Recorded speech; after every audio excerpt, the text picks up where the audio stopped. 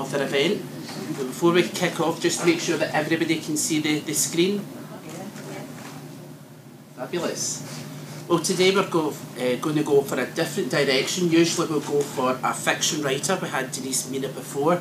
This time we're going for a slightly different direction in writing, and it will be themed around art and photography. And I just want to welcome Laura Gonzalez. Thank you for having me. Anybody here don't write fiction? You all write fiction. You don't write fiction. Don't write. Wonderful. You read. Yes. So I'm going to talk to you today a little bit about writing about art. And also writing as art.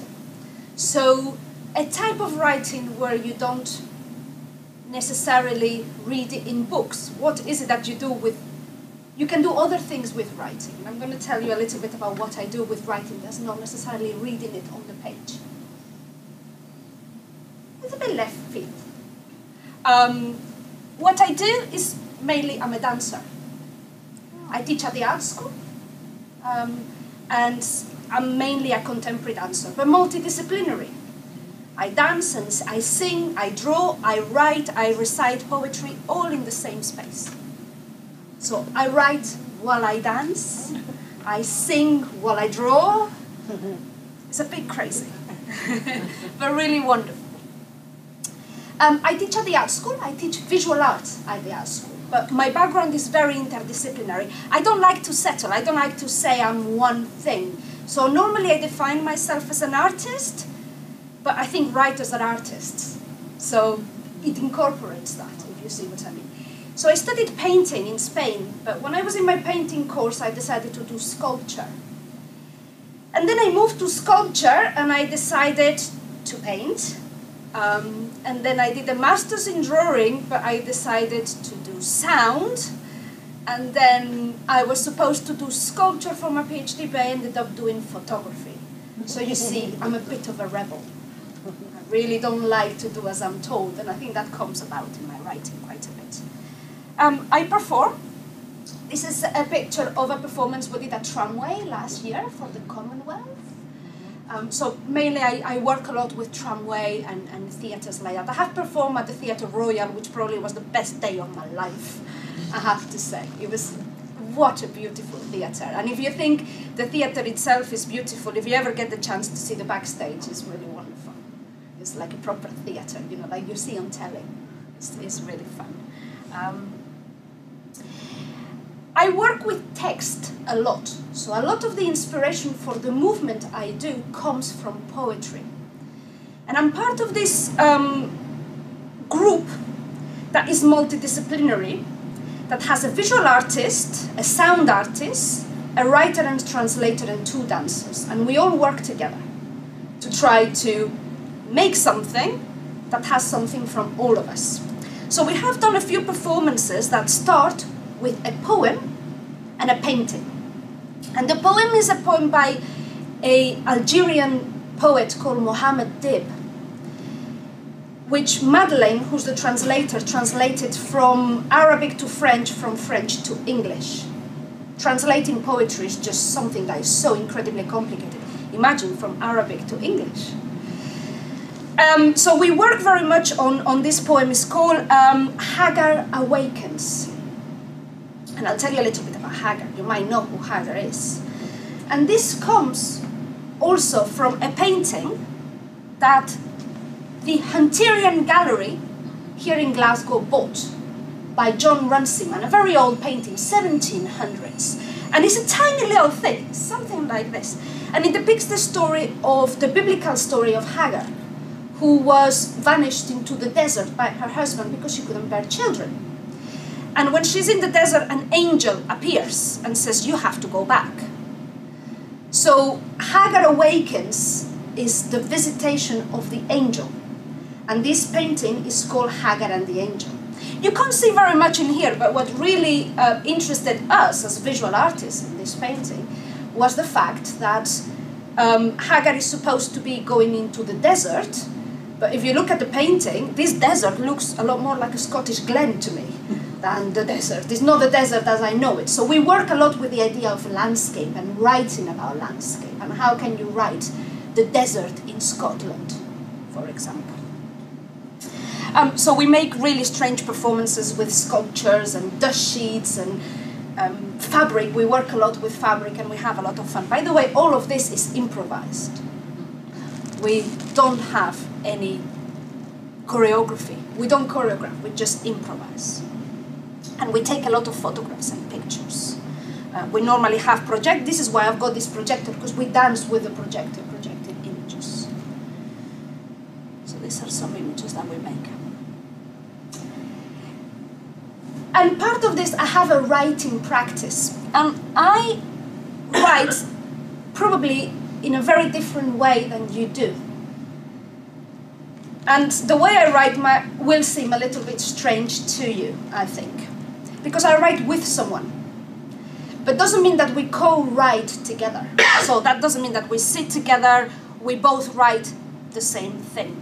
I write with this woman called Eleanor. She lives in London, she's also a visual artist. And we have published writing in this way. So Eleanor would write to me 300 words, but only let me see the last sentence. And then I have to write 300 words, and then I let her see only the last sentence. It's like a game that we play with each other, a game of trusting each other to see how we go. And there used to be this drawing game in the 1920s called Exquisite Corpse. I don't know if you've heard of it, where the purpose is to draw a whole person, and you get a paper and you fold it. Yeah, you know the one, and you draw the head. Well, that's what we do with writing. That's exactly how we write, which is a bit crazy, isn't it? But you know it works. And in 2013, we published this book called Madness, Women and the Power of Art. Oh. All this improvising. Stay. Okay. So Madness, Women and the Power of Art. This is an edited collection which I edited. I write books, but I also edit other people's writing. And this is a collection of 10 writers. And Eleanor and I wrote the last chapter in the form I'm telling you.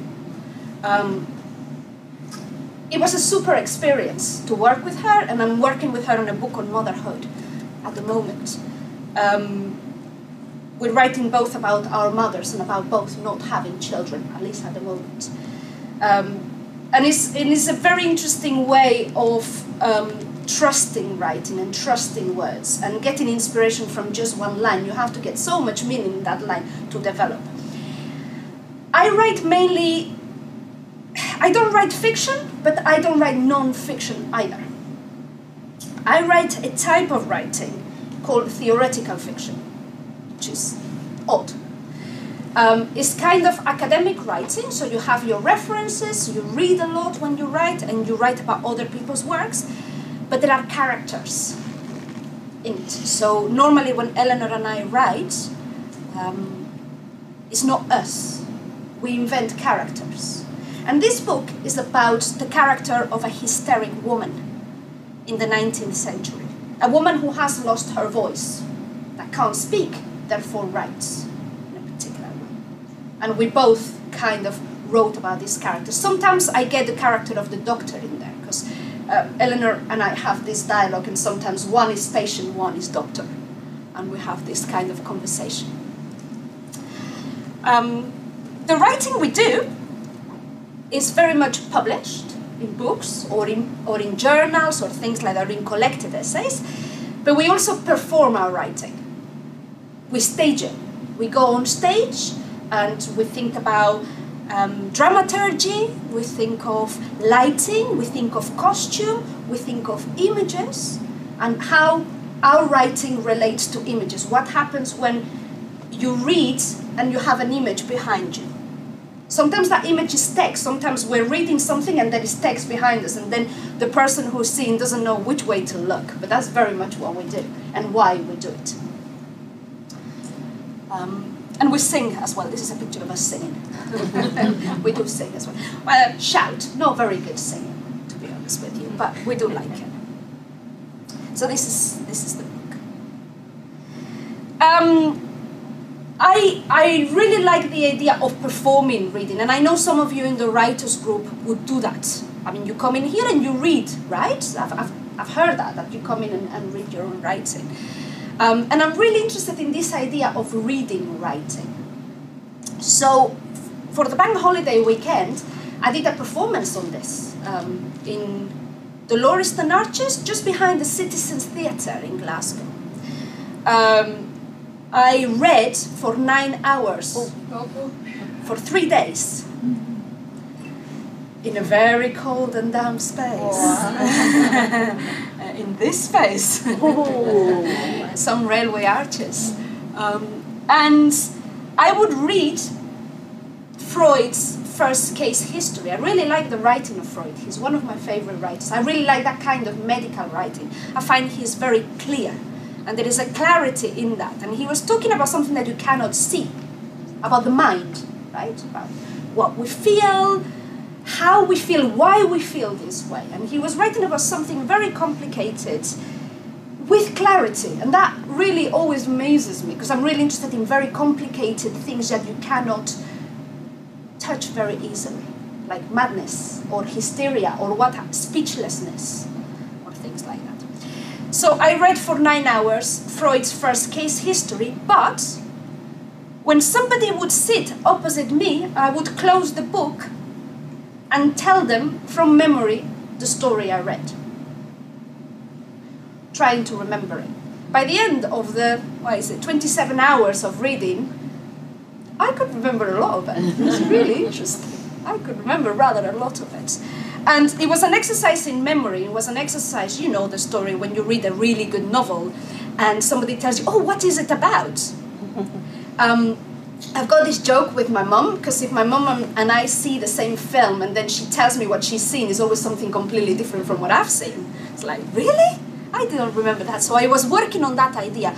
When you're reading, what is it that you remember? What is it that you tell somebody about this book? So the first person who sat, I saw 300 people, by the way, about 300 people. So by the end of it, I could really tell the story. The first person got 2 sentences. By the end of it, they got all the details about what was happening, which was huge fun to do. I still have frostbite, by the way. The weekend weather wasn't very good. One of my first published pieces is in this book, Managing Creativity, Exploring the Paradox, which is an academic book published by Cambridge University. And I only have a chapter in it. But so I'm really happy with these chapters. It's really interesting because I chose to write about this. Now, I'll give somebody a gold star if you tell me what this is. You are amazing, guys. Usually my students are like, it's a spaceship, it's a sculpture. I can't remember who it's by. Yes,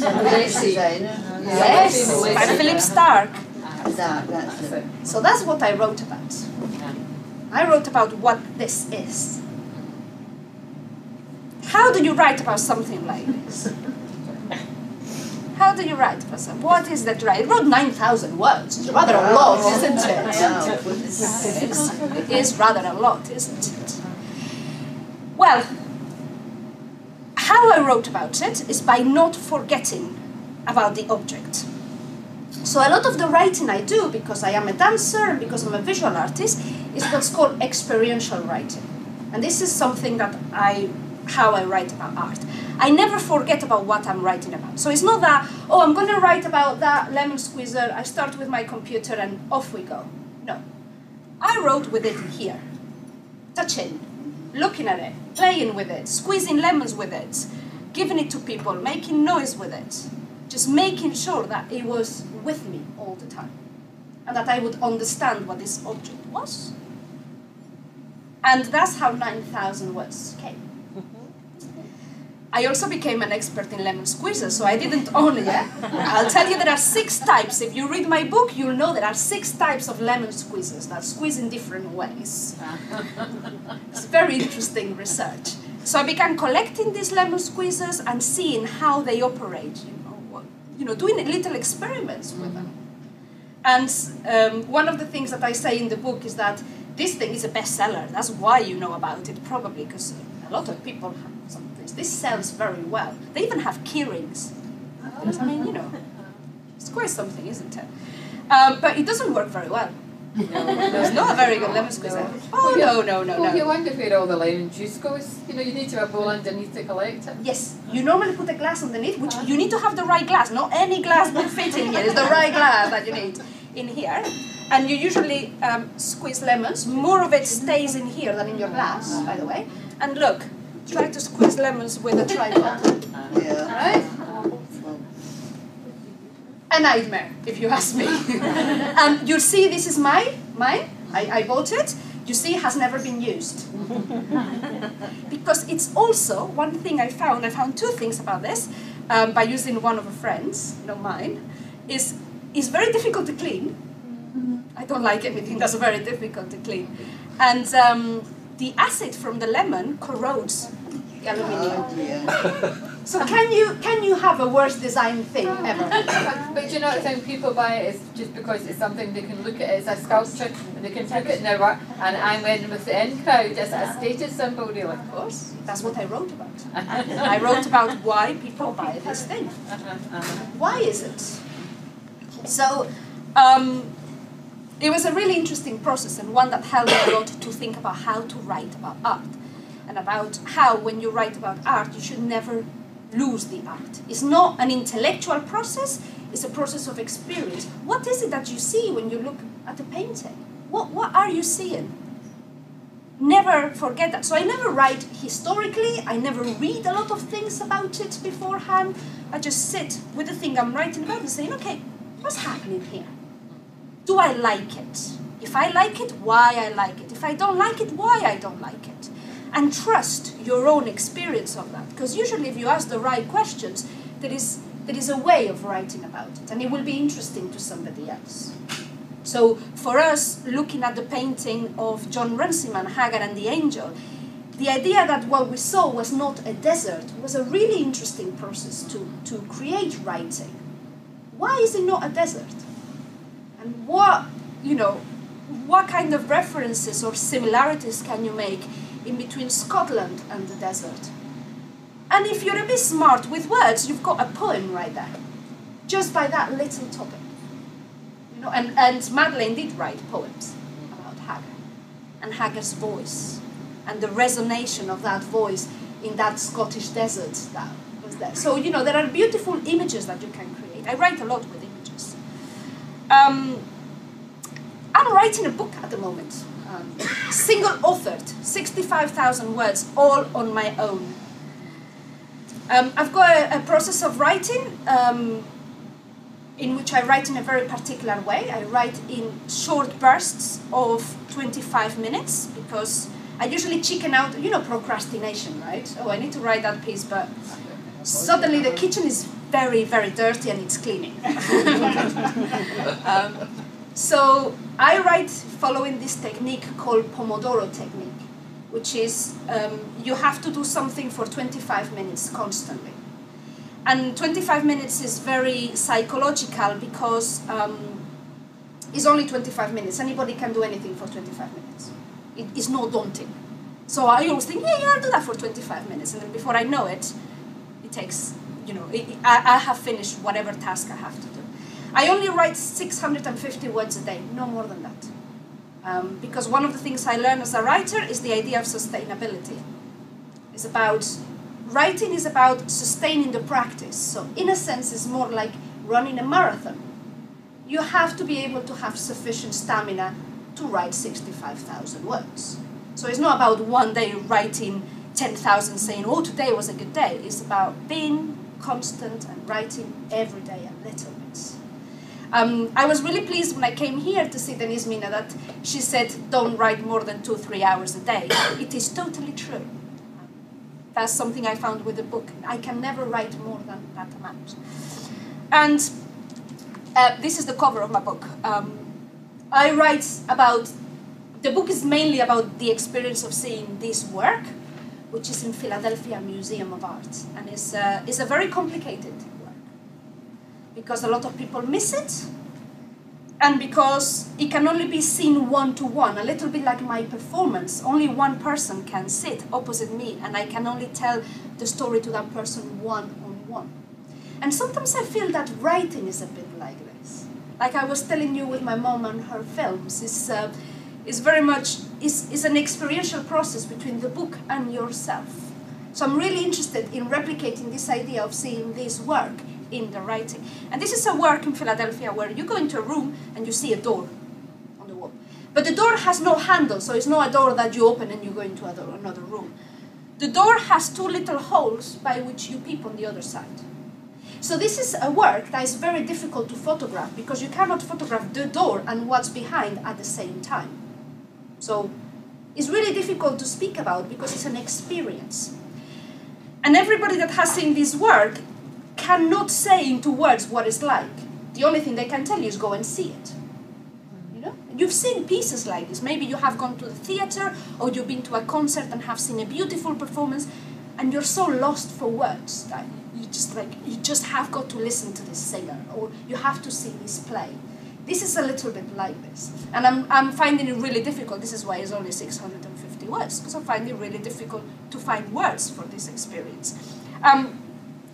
My experience was very unique, and I will tell you before the break a little bit, so you have a little bit of a laugh about it. So I went all the way to Philadelphia to see this piece.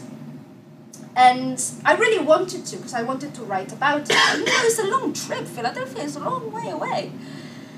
And I went in there and I took my time around the museum because I was anticipating seeing this work, which you can only see there. It can never be moved anywhere else. So you have to go all the way there. So I had waited a lifetime to see this piece.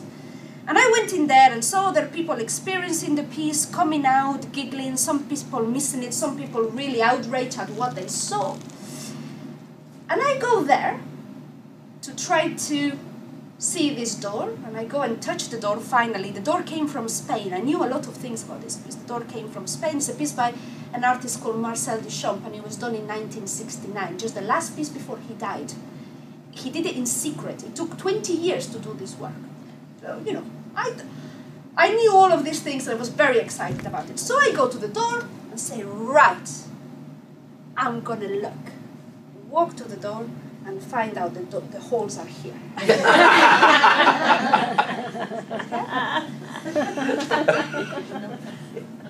So I do. So I went into the other room and talked to a gallery attendant, and she told me I couldn't move the bench I was sitting in, even though it was perfectly, you know, I could move the bench a little bit, hop on it and see it. I would take my digital camera. They told me, just take a picture, because they allowed pictures. They told me, just take a picture. Do you travel all the way to Philadelphia to see something through your camera? Silly, isn't it? I asked a stranger, because I went on my own to Philadelphia, I asked a stranger to lift me up. Well, I asked a few of them and they would not lift me up. It's like, no, why are you asking? You know. So in the end, I found a solution. And I was wearing a little bit of a heel, a bit more than what you have, a heel about this. And I worked out that if I put two shoes on one leg, so I take one shoe off, put it like this, on the other one, and stand, I would be able to reach. So there I was in a museum with two shoes on one leg, hanging out, and I managed to see. So when somebody offered me to write this book, I went back to Philadelphia in September and took a picture. I went, this second time round, it was probably even more hilarious. I went with a bag full of shoes to see which shoes would photograph better for the cover of the book. So there I was in the room, it's tiny, the room is about this, right? And then I was full of shoes everywhere, trying out while my husband was photographing. And in the end, this was the best. So, like, completely in my points. And that's the one that's going to be in the book cover. So that experience is the one I'm writing about how I couldn't reach those holes to see behind them. I brought you the picture of what you can see behind. It's a sculpture of a body laying down holding a candle with a landscape at the back. And you can never see... No, I couldn't kind of see the body, you can see the landscape at the back. The body's here. One leg, another leg, and the arm. You see it? Oh, yeah. Yeah. You see it when you point it out. It's weird. It's very weird. I said the body. I didn't say a man or a woman because no. I mean, it's got characteristics a bit of both. And it's a sculpture with photographs, with objects. The twigs in which she's laying are real, but the landscape is a photograph. The body is a sculpture, and this is a brick wall. And no matter what you try to do, because you're looking it through holes, I did try all this to see if I could see a little bit more. You can never see. It's all hidden behind. And it's a really beautiful experience to see it. Because you cannot share it with anybody. It's you on your own watching this. And the room is very dark. Behind the wall, behind the door, is very bright. So the first thing you get is a flash of light. And you have to adjust your eyes. And that process is part of seeing this work, this adjusting to the work, inside and outside. And it's a really beautiful piece. If you're ever in Philadelphia for whatever reason, let's go. Thanks.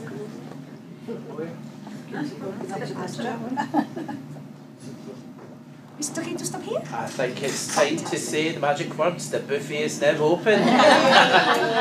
We'll come back about past. Thank you very much. Pleasure.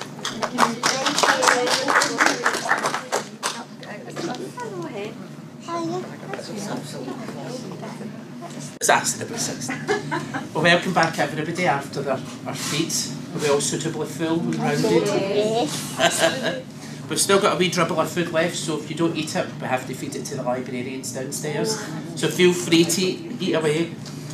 If you're interested about coming to the writing group, we come to this room every Friday morning from 10 to 12.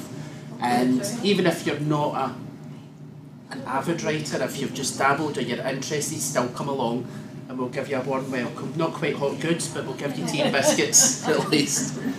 So this second half, we're going to have a question and answer section. So if anybody's got any questions they want to ask Laura, whether it's about her work, performance or writing, anything at all, just kind of shout out and we'll kind of play it from there.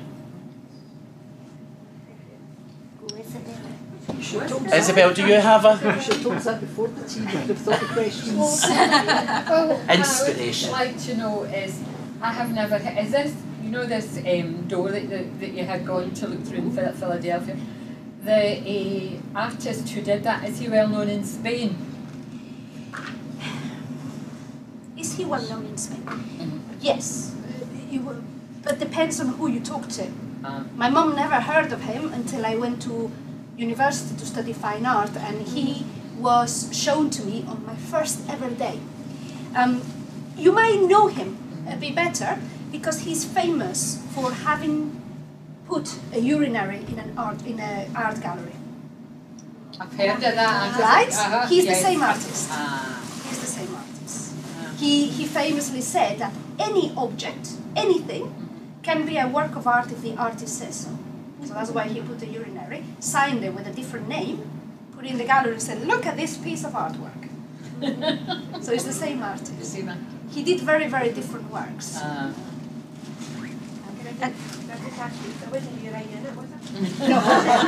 and he turned it around.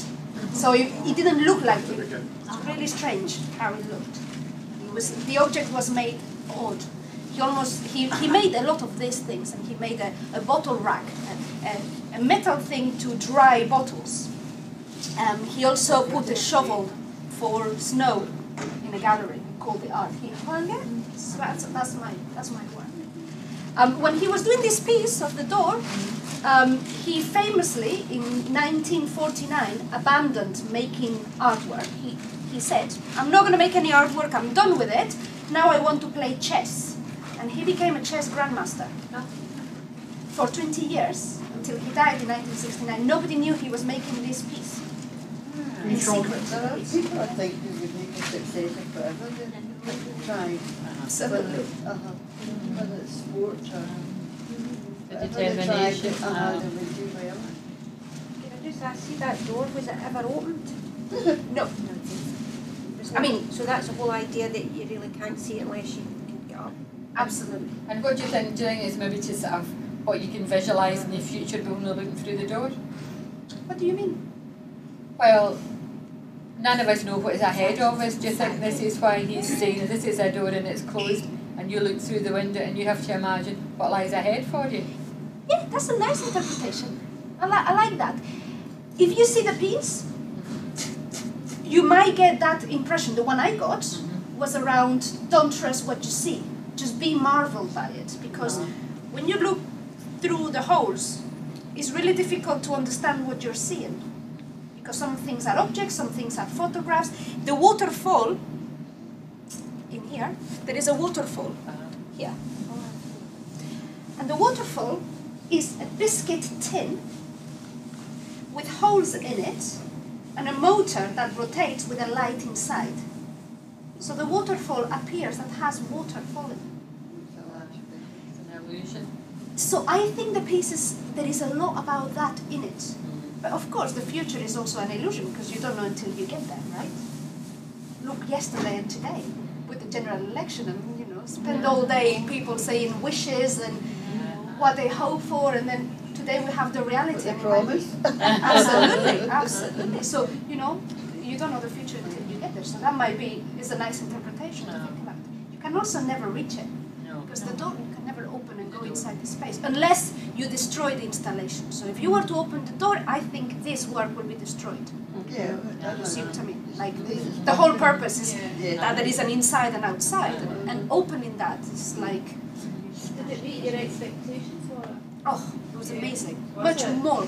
Much more than you thought. than I thought, because there was a challenge, and I often think in art. Seeing art is not a passive thing. It's not like, oh yeah, painting, and you go away. You know, you should start a conversation with a work of art, saying, okay, what are you about? Mm-hmm. You know, it's as complex as a person. You know, you want to spend some time with a person, get to know them.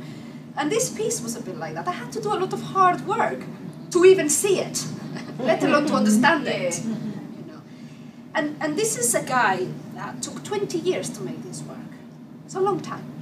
It's as long as Joyce took to write Ulysses. He took 17 years to write Ulysses, you know. I would hope that I would give it a bit of time. For somebody who took 20 years to make something, you know, how much of my time is this piece worth? And it actually has been quite a lot, because I've written about it, I've performed works about it, I've been twice to see it. I go to see it every time they reproduce it, because they don't take it from Philadelphia anywhere, because it would destroy the piece, although he left a beautiful manual. I've got a manual at home, I've got a facsimile of his manual on how to build this piece. And it's amazing, like the manual is amazing, because I know exactly what's behind. I know how this was built, because I've studied it. So he left all these instructions, but it has never been dismantled, because it was built specifically for this space. And it was unveiled after he died. So he died first, and then... Was that a stipulation then that it had to remain? Yes. Yes. And did he actually go to Philadelphia and install it himself? He built it for his studio in New York. So he had a room in his house where he built it for. But before he died, he was talking to these two patrons of the Philadelphia Museum of Art who had this really big collection of his works and sold it to them and installed it there. This is why the fountain, the urinary, is called Fountain, that piece. It is there. It's in Philadelphia. And there is also this work, which is, there is a reproduction of this work at Tate Modern in London, but this is the original. And the reason why people know it's the original is a painting, which is a sheet of glass, transparent glass painted on it, and there are some symbols painted. It's called the large glass. The bride stripped bare by her bachelors. It's a very complex piece, also took a long time. And the reason why this is meant to be the original is because one time they were transporting this piece for an exhibition, many years ago, he was alive, and the piece fell and broke, and there are all these bits that are broken in here, you see? And he thought that breaking is what definitely finished this piece. He didn't know whether the piece was finished or not, and when it broke, he said, yes, that's it. That's how it should be. That's how it should be. And Philadelphia has the original. So London is a reproduction. Oh, wow. The London is not broken. suppose Duchamp, that's who it is. Yes, that's what he is. You know, this idea about anything can be art, but obviously he was speaking about, I mean, there's a lot of thought process behind the art, even the art as an object that you put in a gallery. But the kind of modern trend of that is you just take that part of it and say anything can be art, i.e. lifting something, saying that's art. And he wasn't really meaning that when he says He was not meaning anything that. can be art. When you can use any kind of materials or any, but you still have to art in it. And a lot of people forgot about the art thing and just started putting things in galleries and calling it art without any explanation about it. You're right. There is a piece at Tate Modern which I love by two German guys, Fischli and Weiss. And it's a very complex piece, and it talks about art installation. It's about the materials you use to put pictures on the wall. Right? It's not about the pictures on the wall, it's about the drill, the pieces of wood, all that kind of stuff. So when I went to see it at Tate Modern, I stood good 20 minutes in front of a fire extinguisher that had nothing to do with a piece, but I thought I was there in the corner. Oh, that's interesting that they put in here. Of course, it had nothing to do with it. Somebody had to come and tell me, that is a fire extinguisher. I did that at Paisley Art Gallery. I was going to an exhibition of my friend's son, and it was shown. And there was this big metal thing in the middle of the floor. And I'm standing looking at it. I said, and what is that? What's that meant to be? He said, that's the central heating system. Well, that's brilliant. So nothing to do with the art exhibition. Should write a piece of art criticism about the central heating system in Paisley. How brilliant. How brilliant. See if you went through your career finding inspiration in other insights to like everyday objects and, you know, your dance and that sort of thing. Is that something that you've always had within you, or do you think that's something that's developed and grown as you've progressed through your career? I think it's something that is a very good question. I think it's something that's within my temperament. I think it's something that I am drawn to that and always have been. It's the same with different places I've lived, different language I had to learn. It's always like, I often say this to my mum, I think I like the position of being this light outsider in things. So I dance, but I'm not a dancer. I paint, but I'm not exactly a painter, because I did sculpture, really, to be honest with you, when I was doing painting. It's that position of seeing things with new eyes. And choreographers that work with me, this is why they work with me. Because I don't dance like a dancer, I dance like a sculptor.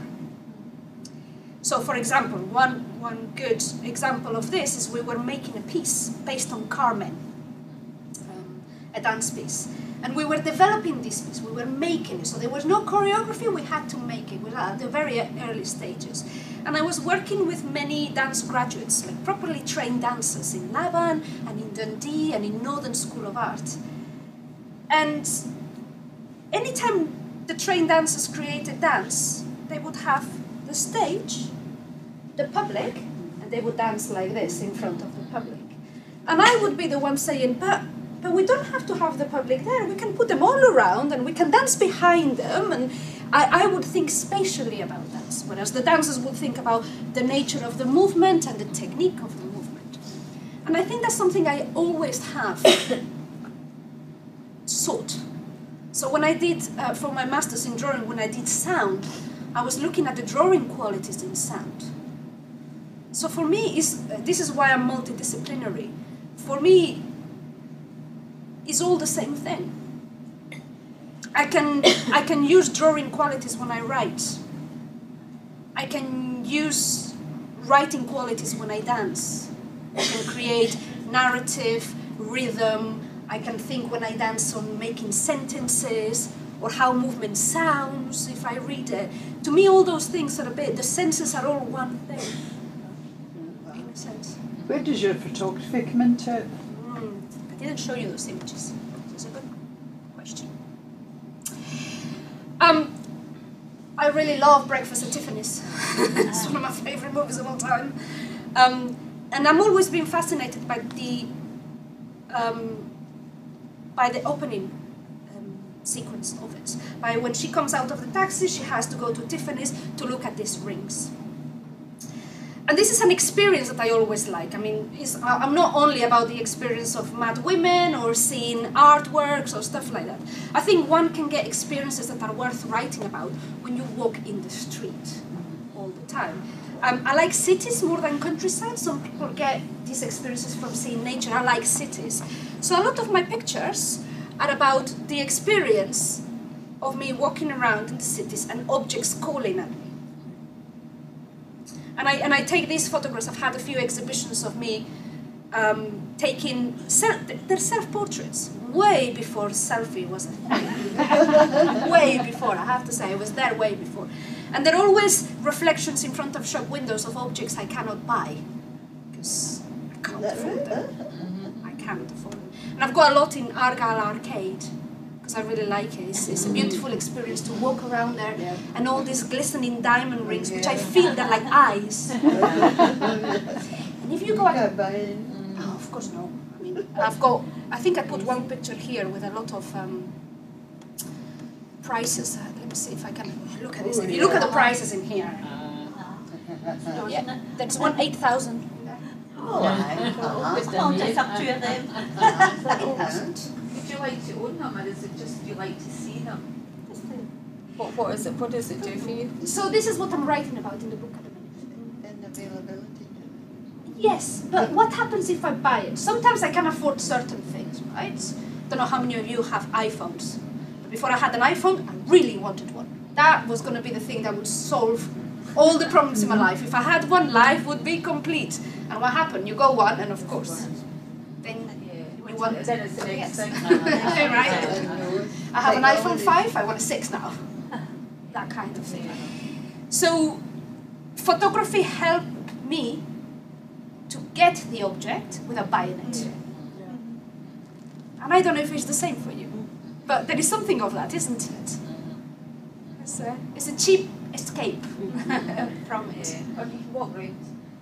They say that you can walk round a shop with the item, and by the time you get to the cash, the outweighs, you actually don't want it anymore. It's just the idea of holding it, touching it, smelling it, whatever, and then get to the cash desk and you don't want it. Absolutely. That's where all the excitement is the anticipation of having. And once you've had, then... But from a writer's point of view, look how sensuous that experience is, how much there is in the idea. We were talking about M&S earlier. The idea of somebody walking with a £60 cashmere jumper around M&S. I mean, there's stuff you can write about it. And one of the things where my photography came in is I always photograph with the body.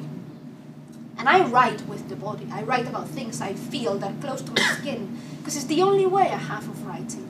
I tend not to write with my brain, because if I write with my brain, I write very long, complicated words that nobody can understand. Right? So I try to write. I've got this technique as well. There's this woman who has written a lot of words about writing. So she's called Natalie Goldberg, and she wrote a book called Writing with the Bones. Right? So not only writing with your eyes or with your mouth or with your ears. Some of us hear writing, some of us have got to talk writing or see writing. Natalie Goldberg has this technique, which I think is very good, that she makes everybody, and this is particularly difficult for me, write with the 2 feet on the ground. Grounded. Never write like this, because you are up in the head. You're not writing about anything that's connected to anything. You're not connected. So this is a way I write. And I like writing connected to the object or to whatever it is that I'm writing. And the idea to me of walking around the shop with an object and then not wanting it is precisely what I write about. It's that idea of touching. Yeah. You know, when I look at these beautiful rings, I can go back about 10 years, and I was going somewhere very important, and I was in my best clothes, and in those days I could wear high heels, and I wanted a present for my nephew's wife's 21st, and she liked nice jewellery, and I went into the Argyle Arcade, and I thought, every shop, a jeweller shop I went into, they gave me a seat, they gave me a, and I narrowed it down to a ring I was wearing, and they all looked at the ring, and I didn't tell them that it cost me £26 plus postage from QVC. It was an imitation diamond. I'll wear it next week. It's a stonker. And they couldn't tell the difference. It looked, Amazing. and because I was Dressed up, and this, and they were, would Madam like a seat? Oh, did I enjoy it? I didn't You're tell a them. performer. This is great. What a great piece of performance art. So if you hear things like that, would you be tempted to imitate that to get an experience? Oh, I have bit done that a about few it? times. Have you? Yeah, I have done that a few times. And I also tend to go to wedding shops. I'm married. Married almost 10 years ago. I still go to wedding shops. Take my wedding ring off and just like, can I try that one? That one. Which I think is really wonderful. Of course, that's sometimes I imitate those things. It's very difficult to, for example, photograph in Argyle Arcade. Yeah. I got taken to, taken by the police a couple of times. Had to yeah, because they think I'm gonna steal. I'm taking photos to find the layout of the shop. They don't like it. They don't like it at all. Probably, casing the joint, as they call it, casing the joint. But legally, I'm entitled to. I'm part of an association called "I'm a Photographer, Not a Terrorist," that looks at these particular people photographing in public spaces and what you're allowed and not allowed to do. Especially with law around children and parks and around private property, which I think is really interesting. I would not be able to photograph myself with a nice dress and a false diamond ring inside the shop, for example, or even in M&S, although I've done little videos in M&S with various different things. I went into a shop and they had, where was it? I can't remember. I think it was from Murrabee, that house of brewer. And I think there was a lot of hats. So it was one shop, I was in a lot of the hats, and it said, you're not allowed to photograph your friends wearing these hats. You have to buy them first. When I bought my dress for my 50th birthday, they would only let me take a photograph of the dress once I bought it. Amazing. Did you copy it? They wouldn't let me try. They wouldn't let me try on. People would copy Some them. people go home and Run it up. run it and make it themselves. My mother used to do that. My mother could make her own dressmaking pattern. She was an embroidery designer, my mother. And we'd no money when I was growing up. And I said to her, the shop along there has got, it was Cliff Richards and Summer Holiday, and they'd all these copies of the dresses, and we went along and my mother did. And a few days later I was sashing along because she could copy the dresses. I have to Probably say, would have been I'm not a knitter. sewed. I'm a sewer, and I can also Right, copy yeah. dresses like that. I just. I remember I did it was a top and a jacket, lace, and it was trimmed with satin, and it was what George Collins wore in Dynasty. She had on this thing, and I was really, so I went away and made it. So it's not a photographing. You actually managed to just get. A long time. I wish I could make diamond rings, but. They say imitation is the sincerest form of art, don't That's true. Yeah. So we're being sincere.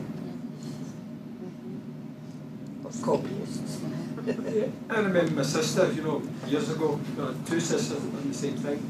But one in particular, she would go out on Saturday morning to the barras, kind of market, and she'd come back with a wad of cloth under her juke, and she'd be wearing it the same night. Every Saturday. My mother did that. Because her house was mobbed out, there wasn't an empty drawer in the place, there was all full of these dresses. Talking about the barras, this is the best place to get any imitation and fake handbags and anyway. I have a few Vivienne Westwoods at home from barras, which I quite like. I actually prefer shopping there because you also get a story about it. I mean, I go to Vivienne Westwood shop and look at them, but I don't buy them. I'm not going to pay £3,000 for a handbag. No. I mean, I'm crazy. You could be on principle, you don't. On principle. So the first time I took an image like this, the first time I thought that photography might be a good way of doing this, I was in New York, and I was working there, but a very big snowfall. I mean, all my stories are about shoes, right? So there was a big snowfall, and I didn't have any footwear that was suitable to walk. I tried walking in the streets. It was in New York for the first time. I mean, how can you be there for a week and not walk anywhere, not go out of your hotel? It was really sad. So I looked in the yellow pages to see what I could do, and I found out that there were two things very nearby where I was staying. The first thing was the Museum of Modern Art. Great, right? I could see Picasso paintings and really amazing. But that's not what I chose. The Manolo Blahnik shop was nearby as well. So I went to the Manolo Blahnik shop, which maybe you would have been able to get in, but it was only by appointment. Only by appointment. So I was so frustrated. I was only by appointment, and of course they were not going to give me an appointment, no chance. That I took this picture of the shoe that was in the shop window. There was only one shoe, and Manolo Blahnik is really interesting because we have 2 feet, but they only put one shoe, which always surprises me. Like, what's the other one? It feels like this. It feels like elevated, like a work of art. Like this is a unique piece. There's no 2. There's only one. And it was a beautiful shoe that Britney Spears had used in one of her music videos, and it was Swarovski crystals on the heel and leather. It was amazing. $6,000. I'm hoping it was for the pair. I'm hoping it was for the pair, because can you imagine if it was only for one? Well, you talk about that. I remember I was along the road at the Barton Road, renovating this shop, and there was a workman's boot in the window, and the label on it says, "Buy one, get one free." And I thought, well, somebody does sense of humour, have to close up. I think definitely we have to have you back, Laura. It's very, very interesting.